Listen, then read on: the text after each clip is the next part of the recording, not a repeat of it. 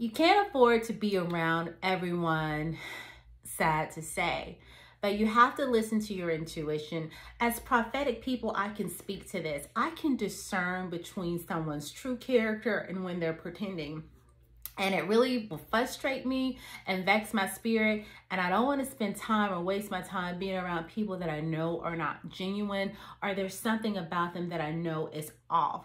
So I say that don't discount your feelings. Don't discount the intuition that the Holy Spirit puts within you, because a lot of times it can be a warning. It can save you from being around people and situations that don't benefit, nor will they serve you. So don't ignore your intuition, and don't think you're being too hard on people, but you have to guard your heart and you have to protect your spirit, because everything that's out here is not what they say they are. Believe me, there are a lot of witches and warlocks out here that are, you know what, they're looking to deceive, and they're looking to distract you from the mission. So you've got to be vigilant.